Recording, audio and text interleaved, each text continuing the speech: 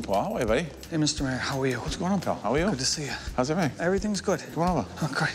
The only times I've been to City Hall was to find out that my birthday was wrong, to pay a parking ticket, and a fine. That's my time at City Hall. You know, we have some great events going on in Boston. We have the Comic-Con coming up here.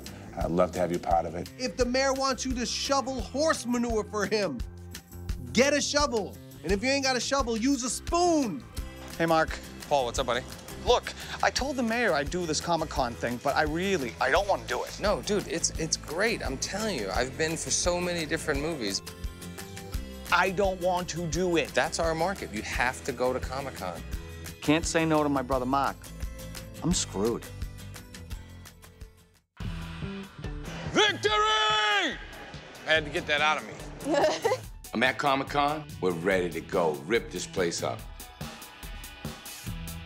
Comic-Con, some crazy costumes. Paul is definitely out of his element. There's no way he's gonna be comfortable around these people.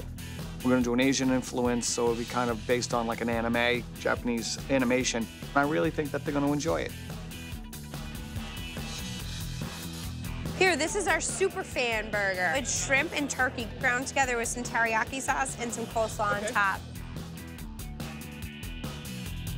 We're running out of burgers. We were just going from, hi, how are ya? And suddenly we are running out of burgers. You guys sold out.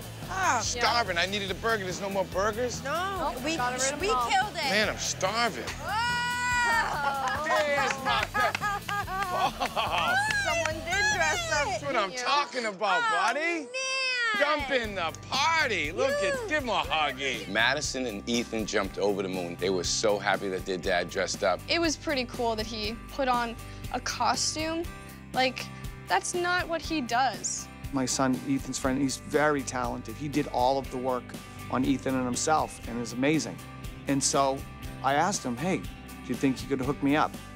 And I still was able to keep my uniform on. Paul is a very serious guy. He takes what he does very seriously, but he is starting to open up a little bit more. And, you know, it's important. You should relax a little bit, have fun, smile.